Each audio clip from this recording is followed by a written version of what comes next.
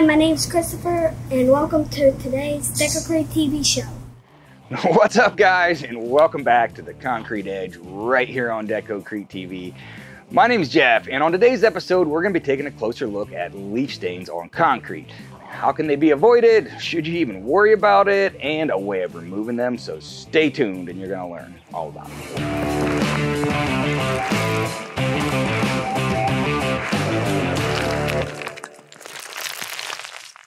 So if you have a concrete driveway or a patio that's near trees, you've probably noticed some stains that were left behind from leaves. And the lighter your concrete is, the more you're gonna see them. Now, these stains can be really frustrating for homeowners who like to keep their concrete looking pristine. And fall is also a challenging time of year for concrete contractors. Nothing to do with removing leaf stains, but there are a few things that are more annoying than dealing with leaves all over a slab of concrete that you're trying to finish. Now, like I said, that's not really what this video is about, but all I can say is just make sure that you always have a leaf blower on the job this time of year. Because leaf stains, they can definitely be hard to get off. We've done plenty of stamped concrete jobs that were poured in September, and then by the time the concrete was cured out enough to seal, it already had a bunch of leaf stains all over it. I remember trying to scrub these off with a variety of different things, and none of them really seemed to work very well. Now, the good news is we already have a Technique of the Week video that'll show you how to make your own leaf removal formula that actually does work. And the great thing about this little recipe is that it's made up of household ingredients that you probably already have on hand.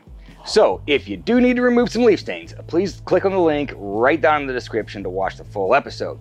Now, this solution also does work really good for removing mold and mildew, as well as other kinds of organic stains. I just wish that we had this formula when I was still doing this stuff every day. But that's not really the point of this video either. You clicked on this because you wanted the truth, and we're gonna give it to you right now. You can't handle the truth!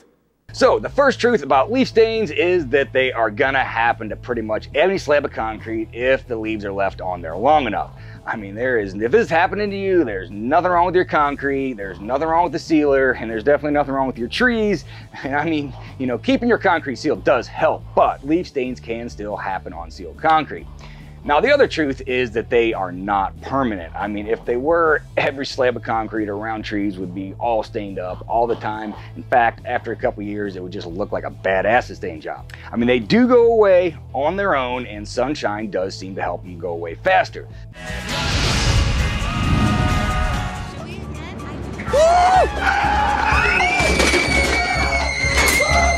So if you just noticed that leaf stain on your concrete for the first time, it's okay, you don't have to panic. Mother Nature put those stains there for you, and she will take them away as well. You just gotta give her a little bit of time. Now, it might even take until springtime, depending on what the winter's like. Now, with all that being said, there are times when it is really important to remove those leaf stains. And the main one is when you're about to seal your concrete. Fall is the most common time for homeowners to seal their driveways, and in that case, you don't want to seal those stains in. Now, we already talked about stamped concrete in the fall, but it'd pretty much be the same for any slab of concrete that you poured in September, and now you're trying to get it sealed before winter. And other than needing to seal your concrete, the only reason I can think of that these stains have to be removed is just because you want your concrete looking spotless all the time. Now, if this is you, I definitely understand. I'm as OCD about this kind of stuff as anyone, but you still don't have to panic. Just use that leaf remover that you learned how to make on Technique of the Week, although you might need to do it a few times throughout the fall. So how can you avoid leaf stains? Really the only way I know of is to keep the leaves off the concrete. Now, I know this can sound like a pretty simple thing, but that can require a lot of leaf blowing depending on how many trees you have around your slab. Leaves just sitting on the concrete for an hour or two aren't gonna just immediately leave a stain. It's when they get wet that the staining starts.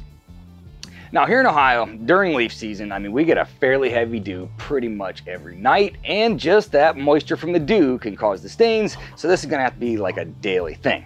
So to sum it all up, leaf stains will happen if the slab has enough trees around it.